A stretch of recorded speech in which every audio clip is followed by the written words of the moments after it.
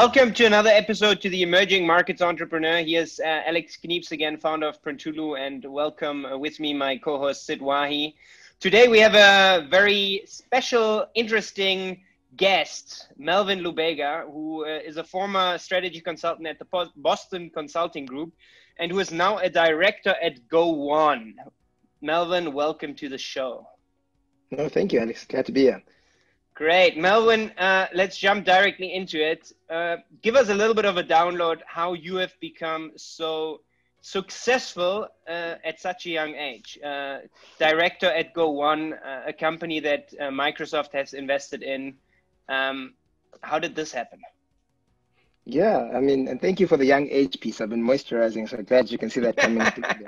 But no, I think I've been very fortunate. I'd even say in Go1 and some of our other business ventures to have like really good partners and team members in our business. And so, I mean, just for some context, as you alluded to, Go1 is our main business. And essentially what we do at Go1, just for context for everybody, is that we are essentially now the world's largest online corporate training library or hub. So think of us like a Netflix or corporate training where we bring together training across different providers from around the world into one subscription, into one content hub. And so we began the business in 2015. That was shortly after Andrew, one of the business partners, one of the co-founders, and myself finished up our master's at Oxford, where we actually focused on education, learning, and technology. But I think, to your question directly, I think it's still very early, both in our journeys and also in terms of where we are with the business, but very grateful for the success we've had so far. And more importantly, great to have great backers like Microsoft alongside with us. All right, great. So we've talked a little bit with different VCs, with different business leaders, and sort of a lot of them made the distinction that there are sort of three categories for that's sort of showing in this crisis. The one is the clear companies that are benefiting from it, then the companies that just have to completely restructure their cost base and they're fine, and then the companies, especially in tourism, that are just out of business, basically, at least temporarily. Go1 seems to be one of the companies of the first category, isn't it? How have you reacted and how have you sort of leveraged on the development that COVID-19 have brought? It's interesting, I'd probably say some of the best companies go through all three at different points of the cycle. I think it's a time when your clients are uncertain, they don't know if they want to renew, then you get lots of new clients coming through who want to also be part of the journey. And also where you even for us as Go1, begin to question certain parts of our value proposition. And so I think if we are transparent, so during the crisis, we're fortunate quite early on to have concluded a $40 million raise led by Madrona, Microsoft, Salesforce, and others. And it definitely did give us the firepower, but that's something which you would have wanted regardless of the crisis because we are very much growth-driven in terms of our organization. But if I think about exactly what we have done, I think, yes, we're very fortunate that we've had some of our biggest quarters since the start of our business during this time. But in the same vein, it's a mixed bag. And I think it's bittersweet because ultimately our clients are bricks and mortar businesses. And so we've had, for example, 2 large retail clients in Australia who have actually went bankrupt during this time. And many clients have also downsized their staff. And so if our model is driven by the number of employees you have, it does affect that. But in the same vein, what we are seeing is that lots of companies that hadn't necessarily embraced digital transformation, digital learning, definitely are realizing it's definitely a better way for them to upskill and invest in their staff. And so at that level, our key focus during this time has been how do we stay close to our clients regardless of the ability to grow their account, the money they have, just how do we shop for them during this time? But also in terms of our product offering, how do we remain most relevant to people that don't necessarily know who we are? And so, for example, during this time, we partnered with Microsoft and launched a Teams application where you can do learning directly within Teams because Teams and similar tools have gained lots of traction during this time. And so how do we ensure that learning from a Go1 perspective is intuitive in that interface? And so it's definitely been a focus on one, come back to the core, understand what we're good at, which is, curating, delivering, enabling training, but also thinking through how we deliver that during this time. So how much have you grown in the past couple of 3 to 6 months? Sure. I'm trying to think what numbers out there versus not. But yeah, let's say probably 3x in some of our key metrics in the business. Sure. So I want to ask you a couple of questions about the value proposition and some of the challenges that you see. So, what are some of the challenges with delivering programs and training over the internet and digitally as opposed to doing it face to face? Because one of the things that we've seen is that during this pandemic, it's not just the corporate market, but pretty much everybody's been forced to embrace telecommuting and getting instruction delivered digitally. Do you see that as a mind change that's still happening, or have people become accustomed to it? And what are your comments on that? So it's an interesting one where I think for a long time, as many of you know, most companies spent a lot more of their training on in-person and face-to-face training. And also because there was some benefit when you did training, you could go take a holiday somewhere, get a day off work and so forth. Definitely as we're seeing the move to online, the question is less around taking, let's say, a document and then putting it in a PDF form and putting it online. It's almost like rethinking the whole learning journey, because if you think about how we learn, the reality is if I ask someone, how many courses do you do a year? Or when was the last time you actually took a formal course? And the key thing there is trying to understand how people learn. And it's often through the article someone shares, the video someone watches. And it's almost like micro-learning with different pieces coming together. And so even the pedagogical approach and the instructional design behind the training itself needs to change for a digital format to capture the benefit of digital beyond it just being a copy-paste of in-person. And so at that level, we are seeing organizations embracing it. But particularly what we see in Africa more specifically is that many organizations are quite early on that journey. And so therefore, it's almost as a trusted partner sharing our international experience to get them on that journey even better. Sure. And just again, for the sake of our viewers, you mentioned Australia. Where is your largest market for Go1? You seem to be a global player, but where do you see the most amount of growth opportunities? Yeah, so different question. I mean, so our largest operation versus, I'd say, our biggest growth opportunities. I mean, so for clarity, I mean, so service clients in over 20 countries, have offices in 8, and so do have good time zone coverage, which is something I'm very grateful for, given in the early days we used to cover all time zones from one place. But definitely, I'd say in terms of scale and more maturity-wise, I'd say Australia would be our most mature market. Just because most of my co-founders from Australia, some of our early investors were Australian, and so therefore we're able to leverage that network there. But in terms of growth, I think definitely what we're seeing is in our emerging markets business, being some of the fastest growing, but in the same vein, I think the most exciting size of the prize ones is the US, for an example, just because the US market is a very mature market, and therefore what you typically find is, let's say, if, for example, we have some clients we service, let's say, Mauritius and Kenya. And the reality there is often in those markets, we are a bit of a market maker in that we are bringing our product for the first time, helping organizations think about digital learning for the first time in their journeys. And so therefore, you almost pay a higher cost of acquiring and educating the market. Whereas, for example, in, let's say, the US or even Australia, because they're more mature markets, you almost are replacing or capturing market share. And so you almost find there's a bigger spend already in play there, and also typically a lower cost of acquisition for a customer. And so definitely when you think of those markets, I'd say, one, South Africa seeing some phenomenal growth here as well, just because it is a blend of emerging and also developed to some extent in terms of the corporate culture. And also the US, definitely because what we often find there is someone will be like, oh, you're like X, but better. Or you're like Y, but you give more value. And so it's easy to convert at a pure face-to-face level. Alex, already kind of asked you a little bit about the last couple of months and growth and things like that. But forgetting the corporate for a second, how has it been for you? What has been different for you over the last couple of months? And I'll give you a bit more background to that question. Whenever we bring this question up with our guests on the show, they tend to talk a little bit about how digital transformation has been accelerated 10 years in the last 3 months. And I've heard more than one person say that. So let's try and address that, but let's see if we can talk about something else outside of digital transformation this time. No, look, fair enough. So being in tech, I think digital transformation is definitely our starting point. But I mean, just as a segue to the point you mentioned, many of our clients felt there was too much risk to transforming, whereas right now it's almost like a business need. And so there was a meme I saw the other day where it asked, what has been the biggest driver of digital transformation in your business? And it was like CEO, CIO, and COVID-19.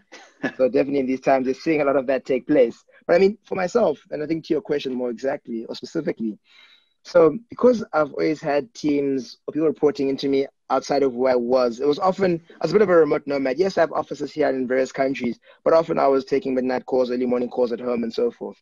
And for me, what I've come to realize during this time is just the importance of self-care and mental health. I think particularly when you think through in South Africa, we went through a 21-day lockdown. No one could leave their homes. Everyone was confined. I mean, I love my house, I love my garden, I love my dogs. But in the same way, just that what that does for your mental health, I realized the importance of, checking in if you're okay. And those friends to check in if you're okay. And things that you take for granted because you're so busy in the hustle and bustle of life. And so for me, that was very important. But in the same vein, also realizing the importance of being an entrepreneur or leader in a business. I think during this time, there's lots of uncertainty, or there was lots of uncertainty for many of the people in our spaces, but also just forgetting or realizing that my staff and my team are also going through the exact same uncertainty, if not worse off. And just that importance of not forgetting that we're all humans at the end of the day. And so hopefully by taking better care of myself, I'm better manage for my people. Just because I did find that during the period of time, it's very easy to lose that perspective. And almost forget that, like, look, there's a community, there's a culture, there are people that love you. And I think for me it was very important to remain active and keep and do exercise and read and follow the books that I follow and so forth. So yeah, that's some very good points. I was going to ask you if you had any advice for entrepreneurs, but a lot of that advice is just good advice for anybody. Let me ask you something different then. What are you reading at the moment? So funny enough, the book I'm reading now, so I am a sucker. So I'm reading a few books, but I'm a sucker for biographies, and so I'm reading The Economic Development of Southern Africa, which essentially is an economic history of Ernest Oppenheimer, but particularly Anglo-America, just because mining as an industry is so intertwined in the last century of Africa's growth. And so just reading his story and just how he transitioned, because people often think of the titans of today, I think it was obvious where they got to where they became. But I mean, just as a small anecdote, by the time Ernest Oppenheimer came to Africa for the first time when he was, I think, must have been 30 years old, the reality is all the roads, like Cecil John Rhodes, Barney Bonato, all the big mining lords had already established the diamond industry. They were already titans in the space. And so the young person, just reading his journey about how he grappled with certain things on his journey, I always appreciate. Another book I'm reading now is one called Big Friendship. And it's interesting because it's just about two individuals who are very famous for their blogging and their podcasts, but just how do you be a better friend to people? I think people don't spend enough time not only investing in relationships, but also how do you invest so you can invest better in relationships. And so those are the two books that I'm currently listening to. One I just finished though, which I really, really enjoyed, was particularly What It Takes. So What It Takes, Steve Schwarzman, so the founder of BlackRock and Blackstone, and just his journey and just appreciating, often people know where someone ends up, but never the journey they took to get there. And so what I quite like about his particular book is just how he takes us on that entrepreneurial journey and how it wasn't all made out on that journey as well. Okay, switching gears a little bit back to entrepreneurs. We've again synthesized a lot of data from a lot of guests. Everybody talks about the most important thing to look for, and the one thing that again comes up is something like product market fit and having a large enough addressable market, both of which you seem to have figured out with Go1. What are some of the other challenges that it takes to scale a business and to be involved with the startup, particularly as an entrepreneur? Yeah. The amount of school fees we've paid in the journey, I think it's very easy to look back and romanticize the journey. And so, often I find, so I'm a strong believer that it's great people that make a business. But in the same vein, what I've come to appreciate even in our journey is that often people, and even yourself and your mindset, can be inhibitors. So for example, I think when we started the business in 2014, 2015, we won the award for the best new learning platform in the world, amongst some industry experts. And so we're focusing there on a very learning management, learning delivery system focused on just the actual, almost what I'd say, my shelf in the background. I built it during lockdown. If I'm pivoting to carpentry, anyone shout me out. Shit, that's not bad, man. That's really not bad. If all else fails, you can always go back to a trade skill. Exactly. But no, so the point is that what we're offering back then was simply a bookshelf without any books. And so what we realized was that if we focus on servicing our clients and meeting their needs, which was no client, or most clients don't say, I want to spend X million on a training platform. They want to say, I want to spend on investing in my staff. I want to spend on training. And so by us realizing that our value wasn't the platform, it was more so finding a solution to training, we were then able to better pivot our business and focus on the training content, which is where we focus on now, which makes up 95% of our revenue. And so now we almost sell the books that go with the bookshelf together. And so I mentioned the point only because it's easy to say you want to build the Uber for X, or I must build this app.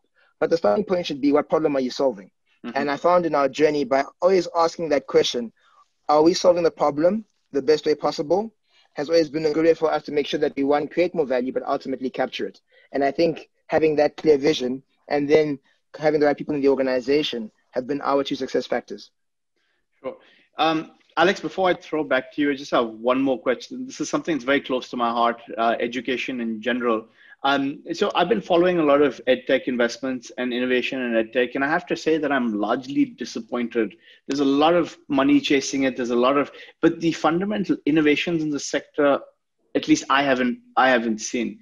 You mentioned something like micro learning and curriculum development and creating digital curriculum. Well, aside from what we've seen with Coursera and all these other firms, do you see anything that's truly groundbreaking and something that's truly 0 to 1, not an iterative, build on something that already exists? Yeah. It's interesting, the most groundbreaking innovations are the ones that will fade into the darkness. Like, we take light for granted now, electricity and so forth. And so in the education space, if we keep the learning outcomes as a success and what success is, the reality is, and even though I'm at the core phase of a lot of the innovations, I'm not seeing any like transformative ways of learning. Yes, you can come with AR, VR, you can do immersive learning. There are lots of things like that. But whether they are like demonstrably leading to higher learning outcomes, the funny thing with education is the fundamentals and getting those right are often the most successful factors to get engaging things. So for example, there was a study done where people realized that although companies spend lots of money on, let's say, online learning and so forth, there's very little uptake, even in some of the biggest players globally. And the logic is because the tools and the interface through which people were consuming that training was difficult. Because you could have the most amazing video, but if it's behind 10 or 20 clicks and you have to log in 10 times, you will never get to see that video. Absolutely. And so often it's basics like, make sure user experience is very simple. And that's why for us, I mean, when we won the award in 2015, it was because of the ease of use of the platform, because our mantra back then was, you shouldn't have to learn how to learn. It needs to be intuitive. And so often you won't see, the 0 to 1 changes, but often it's just doing the basics right that will get you far on the journey. That's good advice. Alex, over to you, or back to you. Yeah, great. Thank you, Sid. Amazing insights on how, Melvyn, how you have adapted to the COVID personally and what you've trained yourself on. But now let's go a little bit back on advice for other entrepreneurs. So, we've been sort of, we all have a sailing boat as entrepreneurs, and right now the sea is very rough for some more than for others. But what does it actually mean now for other entrepreneurs, for SMEs, for business owners, for all those fighters out there? What do you think, Melvyn, is crucial right now, given the changing environment, and how to structure your business? Yeah. I think what's crucial now during these times is to go back to what are your core competencies and what is your core, what's the thing that you're better than anybody else? I think during heydays, good economic times, it's very easy to, focus on other things, try to push the frontier, but almost say, what is the core value add you have? And so even in our businesses, just looking back to our core has helped us weather the storm in a very particular way. And I think that's what's important. I think also stay very close to your customers and your target audience. I think if you ask the question, what can companies do to remain, to be relevant after COVID or after this pandemic?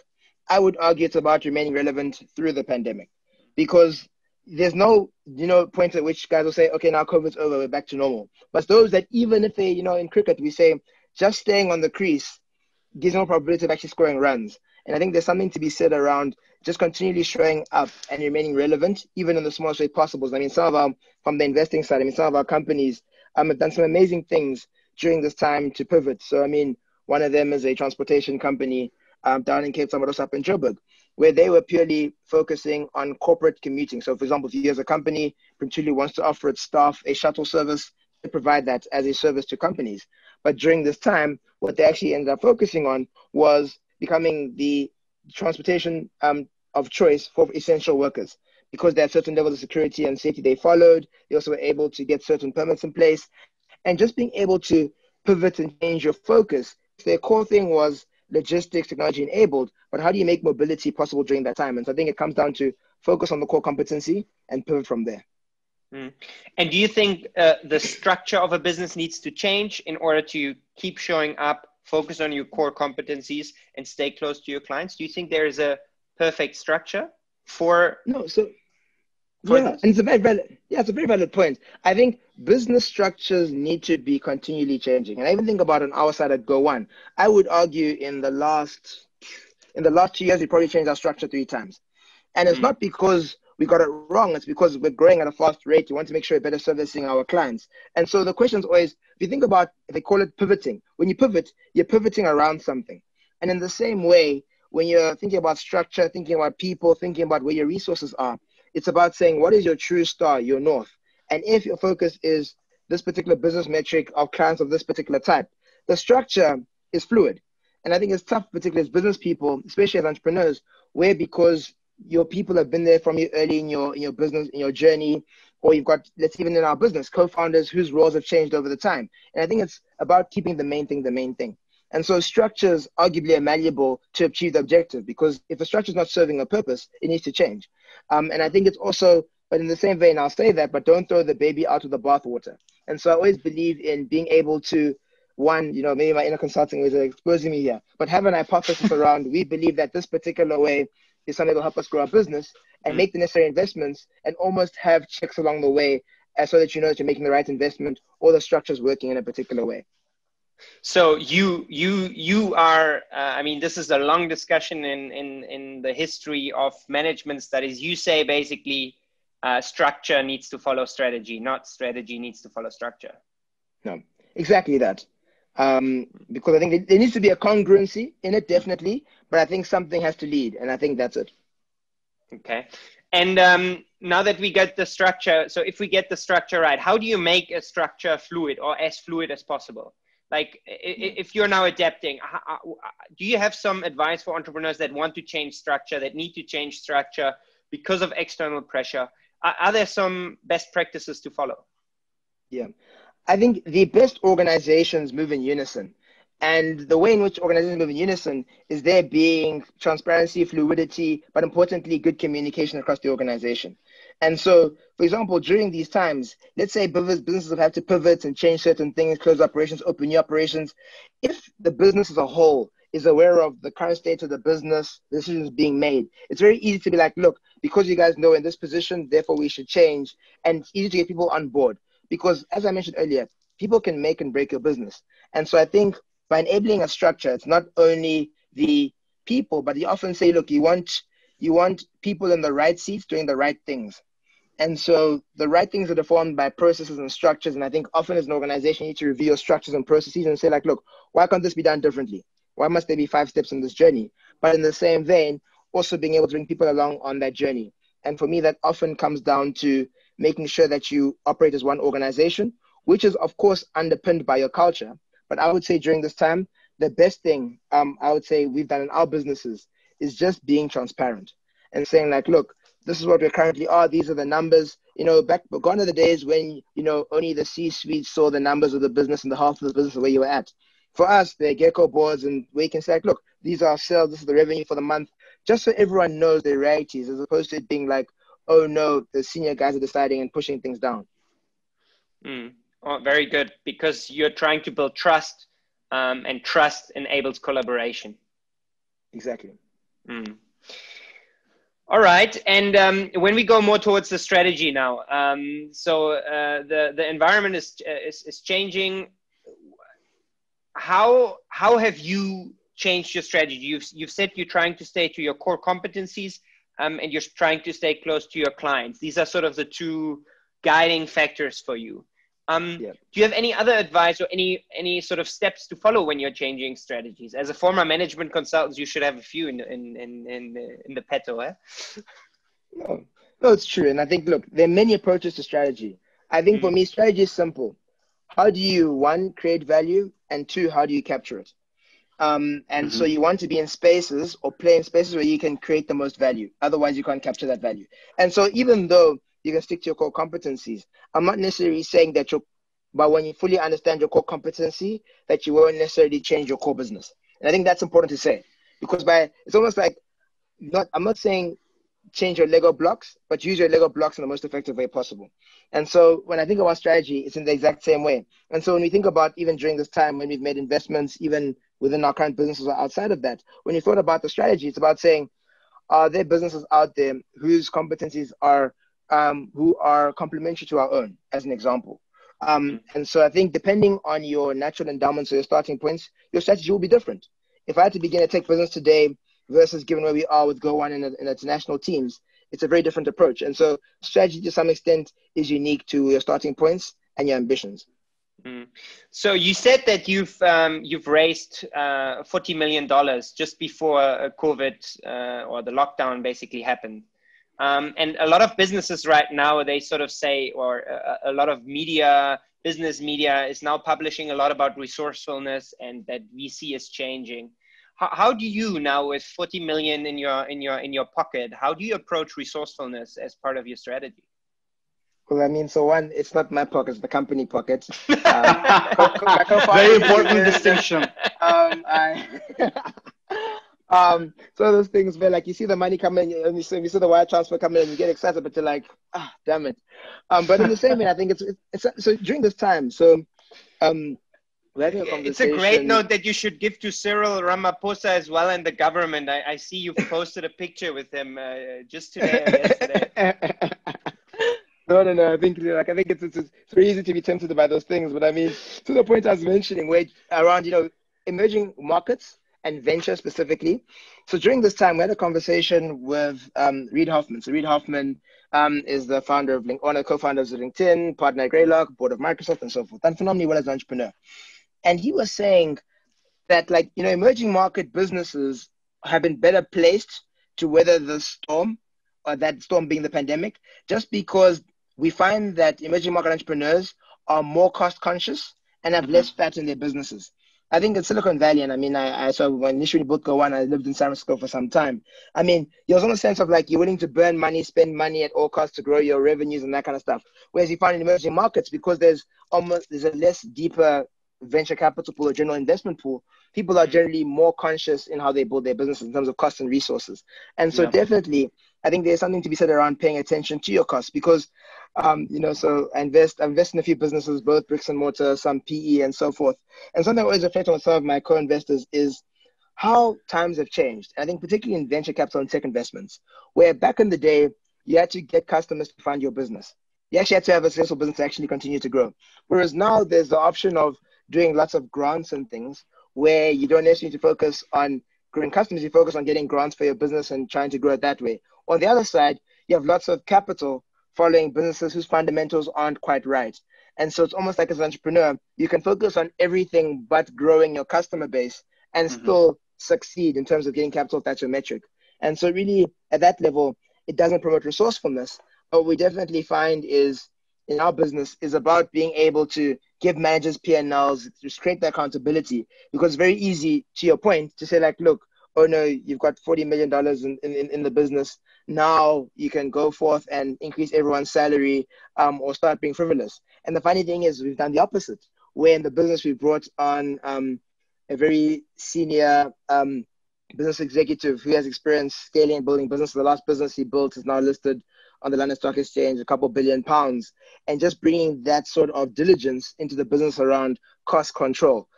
Just because you don't necessarily need to wait until you're on your last penny to actually get better in building and structuring your business, when you can actually build a more defensible business that generates significant cash and significant profits. Very interesting. Sid, do you have any other questions when it comes to investing, or any other advice when it comes to investing into businesses in these times? Yeah, so I think you've just gone through a big round, and you've talked a lot about what sort of you've seen in other companies where you have investments, and you've seen them grow. But what do you think investors are looking for right now? If you had to just sum it up into a nicely packaged piece of advice for people looking to start their own businesses, what are investors looking for? Yeah. So it's interesting now where the best investors are the ones that haven't changed their investment philosophies during this time. If anything, now's been a good time to almost stick to your guns. And so for a long time, so I began investing now probably 12 years ago. And back then we were very much inspired by Warren Buffett, Alan Gray, like value investing. But right now, when I think about my investments, it's one, the people. So who's the entrepreneur and the jockey that I'm backing? And are they bullish and excited by the opportunity in front of them? Because you can't have a key person in the business who's not excited by the future and wanting to build. But in the same vein, you want to look at key fundamentals. For example, I invest in both venture as well as very big bricks and mortar businesses. And so I look at very different things. Whereas in venture, it's all about, who are the people, what unfair advantage they have, the problem they're solving. And importantly, do they understand the problem they're solving better than anybody else? Because that will allow them to create a better solution than anybody else. Whereas on the venture side, I'm looking for businesses that have a moat that's defensible, but a different type of moat, whether that's in, the relationships they have, the product they built, the IP they've generated. I'm typically looking for businesses that have good margins in the EBITDA and sustainable cash flows such that you can use that cash to reinvest elsewhere.